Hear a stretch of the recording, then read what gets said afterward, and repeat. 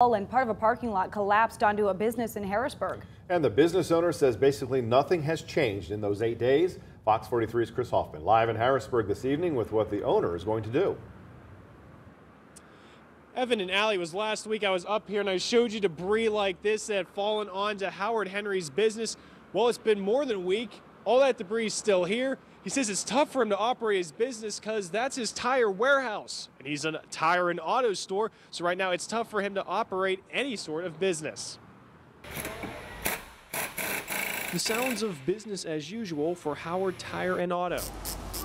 It's a passion for owner Howard Henry. I sell used tires to people who can't afford new ones.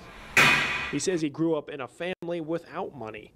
That's why I do the used tire business, because it's a blessing to so many people. But that passion is hitting a road bump. I can't even put a pulse on how frustrated I am.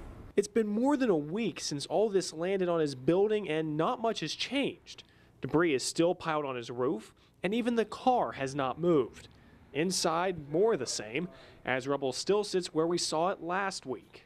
A week and a day later, absolutely no movement, no conversations, no path forward of any kind. Henry says he has not heard back from the claimed owners of the property, the McFarland apartment building. He's been trying to figure out how this debris is going to be moved and who will pay for his damaged building. The owners of the McFarland apartment building said no comment to all our questions today. I'm not in a place where I'm trying to blame anybody for anything.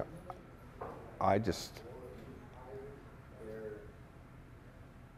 need help. With all this uncertainty surrounding the situation, Henry made one thing clear. I started no matter what, and I'll stay no matter what. I'm not leaving.